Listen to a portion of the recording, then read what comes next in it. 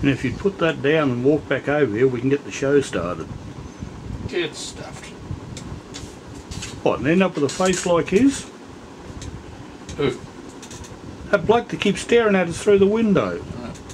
We on here. Oh, oh, sorry. Take no notice of that, folks. That red light come on. Yeah, I was wondering what that light was. I thought those girls might have come back again. Definitely for that, that's for sure. Not around here. Yeah. This is the DGB in the shed talk. There's definitely no talent in this town. That's for sure. You've got the Aussie Deadman Toad and of course your little favourite, the Roadie Snake. If there is, they're all being taken by you know what. Yeah, well, what do you expect? Drive around all night. Some that don't have jobs, but they sell other things. Can't understand how they can drive around in cars with the music that loud you can hear them from 2 blocks away. Yes, well, I can't understand why caravanners can't do the speed limit on the highway. Same reason, no brains. They fly apart. You pull out from a T-section. They'll fly up the highway, and as soon as you get behind them, they on the brake. Yeah, speed up to pass and then slow down to a crawl. Yeah, well, the people that speed when you when you get to overtake them, they try to race you. Yeah. Clowns. Anyway, what have you got for us tonight, showcase-wise? We have Steve Earle. Born the 17th of January 1955, makes him 69 years old.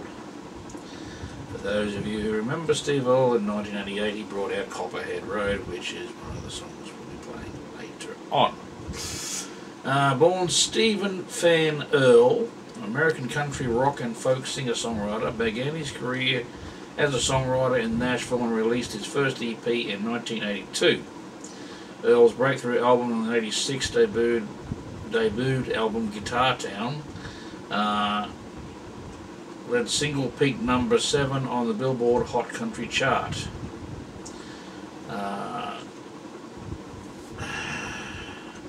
Two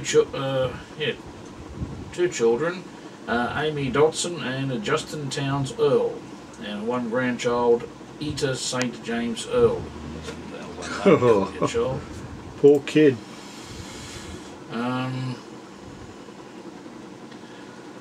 Been married a few times. Sucker. So, silly boy. Once is enough.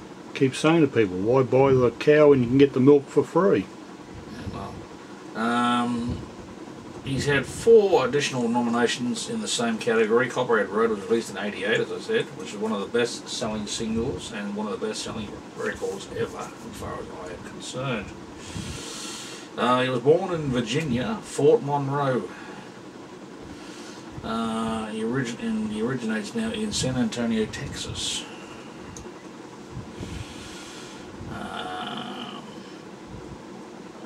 The Copperhead Road album peaked at number 10 in the mainstream rock chart and had a 21st century resurgence, reaching number 15 in the Hot Rock and Alternative Songs chart, buoyed by vigorous online sales.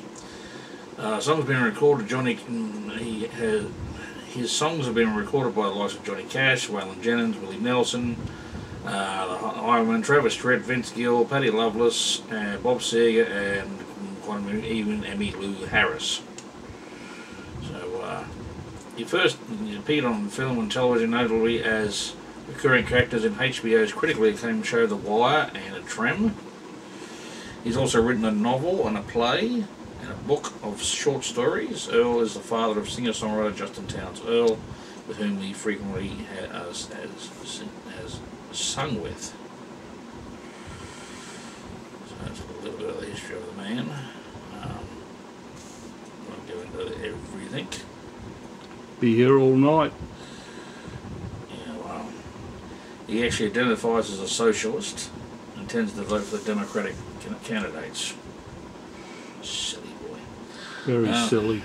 Anyway, tonight we have Justice in Ontario. This Highway's Mine, which basically I like to play when I'm driving down the highway. And the foot goes down and my head goes out the window. Literally. And Copperhead Road. Yeah, it's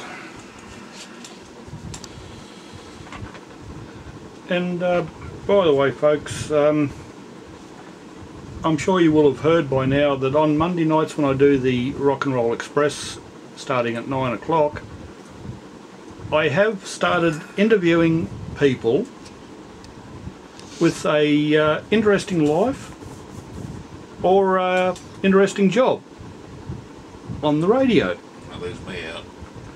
You know, if you think that sounds like you, all you got to do, folks, quite easily, is just call the station or go to the Rock and Roll Express Radio Show Facebook page and tell me a bit about yourself, and you could be interviewed live on air by me. It's very simple. You can get your name out there, you can get your business out there. It's not an advertisement or anything, so don't go thinking I'm advertising your business. I'm just talking to you about your life and whatever else. Things in general, like you heard me in the Roadie Snake talk. Not quite the same, but you never know. I talk about a lot of things on the road, especially when I'm out there by myself. Yeah, well, it could be a. Believe you me, if a certain company that I do a few jobs for, if they do intend to put a GPS tracker in or one of them little dash cam things, they're going to hear a lot of interesting things that I say. Yeah, well, there you go. You could be a truck driver out there. It'll make their hair curl, I'm telling you. Yeah, you know, who knows, Roadie Snake? Maybe a truck driver out there who wants to get interviewed on live radio. Well, most of the guys I know, they're too busy. Could be a seamstress, a bartender. You know, you don't see that very often as a seamstress anymore. You don't see that job anymore. No, there's one mob in, what is it, Mount P, Yeah. that does that sort of thing. Very rarely see it. Yeah. I mean, it'd be nice to have a few different people come in on a Monday night occasionally and it's a dying talk. art. It's a dying art. Mind you, you see a lot of it in Asia for seamstresses. They do a lot there. Yeah. But not so much as in this country anymore. It's a dying art. It's like everything else. Yeah, what do you expect nowadays? And I just want a personal shout out to the people of the Northern Territory. Thank God you woke up. Thank God we got rid of Labor up there. Thank crikey. As I'm sure you're aware of, people, me and the Roadie Snake both have different political views. That lot had to go. The Northern Territory lot, yes. Oh. They brought out Big talk and even changing the things, and it still didn't do anything. So long as this other mob, In yeah. October, let's try it here in Queensland, folks. Good luck. Oh, you haven't got a pallet chook anymore. No, but You've got an idiot. Just because he give you 50-cent fares, mate, folks, doesn't do anything. I don't know if you and the other people out there heard this one, but I think it was old man Catter. He's brought out the old standby again. Should Queensland be split into two separate states? I say so. I'm thinking no, because Yes. that would mean, quite honestly, folks, you would have more politicians, more chances to screw up, and can you see the leaders in Brisbane giving up any power and influence over the money that you... Yeah, I'm all for it. Yeah, you think about it. I'm all for a 4-day week. Yeah, I'm all for a lot of things, but that don't get done. Anyway, let's get on with this before we start boring people to death. Oh, I think so. You go and get the barbie fired up and a couple of drinks, and I'll be out there with you. Barbecue. Didn't you see the new one I had put in? As far as I know, mate. There's a new barbecue out the back. Go and have a look. If you think there's one out the back, you go and have a look. I've got to press this button and get the music started. I'll be back out there with you shortly. I'm going home. Bye. Yeah, hold on a sec. I'll press this button and join you.